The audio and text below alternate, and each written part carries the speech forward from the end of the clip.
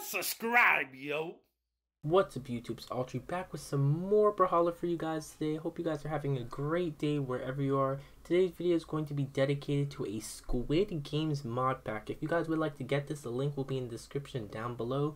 This mod pack is going to be for the Kitsune Hattori. So for Hattori fans out there, this is going to be a good skin for you guys to have. So the colors look super cool. There's so many that you guys can choose from. It also came with a gun, sword, and a cool looking spear.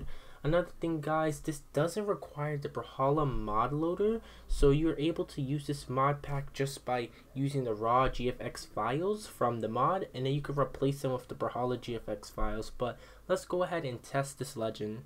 Alright guys, so this is what the sword looks like. The moves on Hattori fit perfectly with this character. If you guys want a Squid Games map background, I will leave that in the link in the description as well. To import it, all you have to do is go to Steam, press Properties, go to the local files, and press Browse.